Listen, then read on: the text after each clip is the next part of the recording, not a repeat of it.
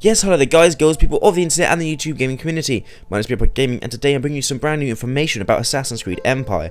Now in this video guys, I'll be bringing you some new information about the Ancestor, about the leveling up system, about the outfits, about the customization, and about the actual Eagle Vision for Assassin's Creed Empire. So let's get straight into the video.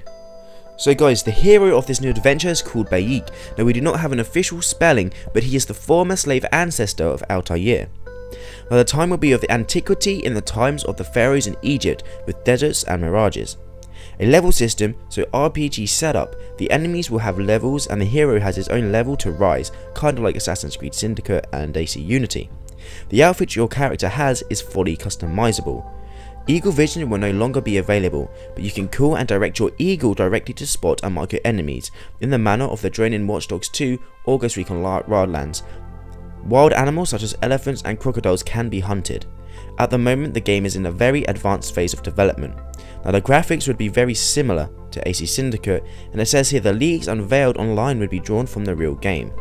So guys, what can we take from this? This means that the Ancestor has to be from Desmond's side, possibly Desmond's son, because as we know Altair doesn't go into his father's side, that's where Ezio is. His mother's side actually has Altair, so possibly the main protagonist of modern day could be Desmond's son living through his memories, or again just by using Desmond's blood. That's really annoying, but as I said before, Ezio's son also goes back to Egypt to reconcile with the Egyptian assassins. Now maybe that could then lead into something into the previous past, because obviously if it's a former slave then maybe he can form the Brotherhood, create that from previous slaves, which then lead into the events of AC1 up until AC Syndicate. Now the time will be of that of the antiquity in the times of the pharaohs in Egypt, so basically ancient Egypt confirmed as always as we knew, but the pharaohs, now this can be from anywhere for 3100 BC all the way up until 30 BC. Now that's with Caesar, the early dynasty, the Ptolemaic dynasty. Just basically it's a massive period of time that we do not have a quite understanding of. Now a level system, so role playing is set up. The enemies will have levels probably the same as AC Syndicate, where you had level 1, level 2, level 3, level 4, all the way up to level 7 I think. The higher level the enemies, the harder they will be to fight. Now if you level up, hopefully a kind of progression system like Witcher 3 when you unlock new abilities, new skills, new weapons, new craftable items, that would be fun and interesting to do. The outfit is fully customizable. I predicted that. I don't think there will be an assassin's costume due to the fact that it's way back in the BC, before the assassins actually had their take on the world. Maybe we can create our own, or maybe he just does it himself and we can customize it, kind of like AC Unity. Now here's something I hate. Eagle Vision will be no longer available. Why? That's the main point in Assassin's Creed. They do say you can direct your eagle.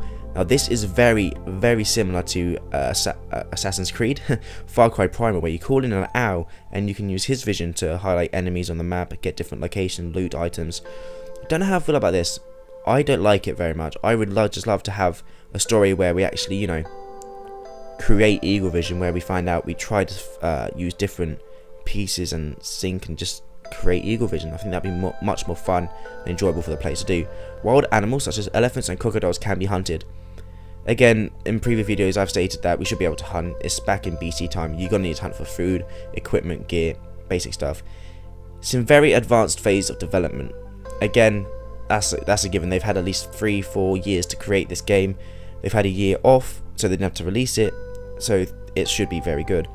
Graphics similar to Syndicate, yes. The graphics in Syndicate weren't that good, but they were good for that time. Hopefully they've improved them more.